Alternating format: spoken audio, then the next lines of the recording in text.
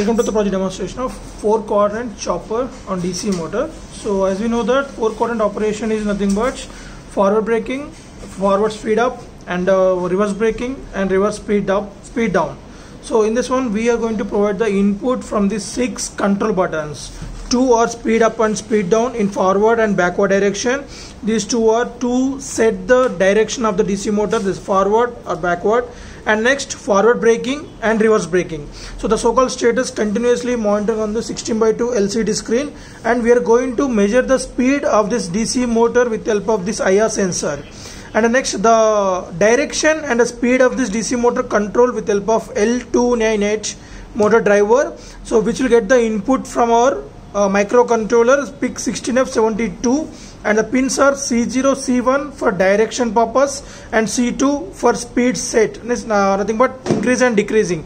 And the next control buttons inputs. So these 2 buttons interface at A0, A1, A2, A3, C6, C7, and pin number B2 to B7 interfaces to this 16:2 LCD screen, and the whole system getting power supply from this transformer.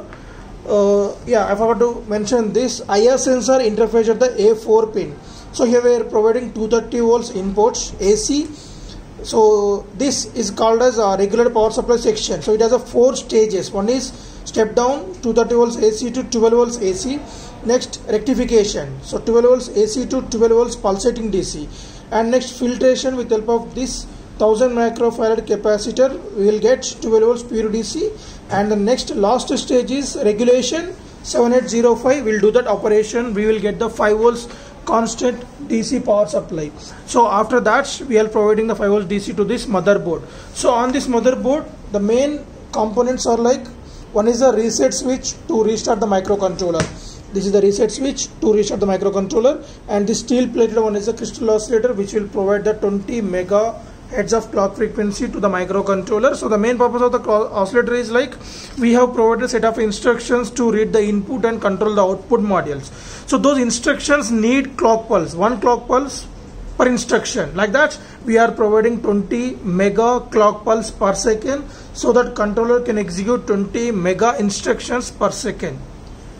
So coming to this IR sensor working, so whenever this white object coming in front of these 2 IR LEDs, in this one the transmitter is going to be a transparent one and receiver is a black color. So when there is a white object coming in front of that, so transmitted rays will be reflected by this surface of this white surface, and that will be received by the IR receiver and given that pulse input to our microcontroller. So here we are measuring RPS, this is revolutions per second. So we are counting that how many pulses per second is happening, that will be measured and continuously displayed on this LCD screen.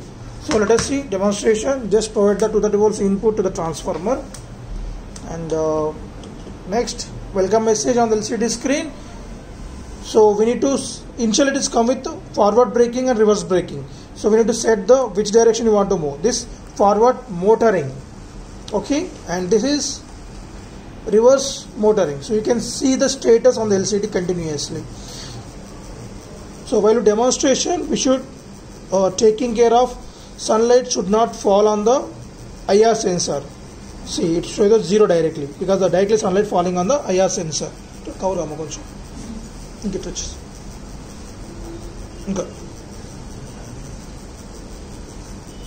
So now it will display the exact RPS. Box it, cotton box.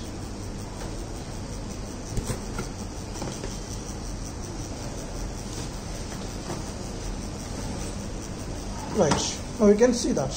So for every rotation there should be a light blinking, otherwise it will show the 0 value. So now I want to increase the speed. So when you hold the switch, there is a blinking for every step increment. So once the motor reaches maximum speed, then the LED blinking stops.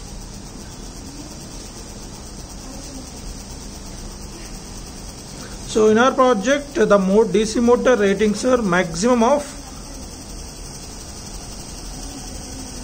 around 40 RPS, as we are using 2400 RPM motor. So we are getting 40 RPS, nothing but 40 into 60 seconds, so that we will get 2400 RPS, and its decrement. same like. And when we are rotating in reverse motoring, so if you apply forward braking, so the system won't apply that braking system on the motor. So forward motoring, reverse braking, again forward motoring, reverse braking won't work. As you can see that the button read by the microcontroller as a LED indicates, and only forward braking will be applies.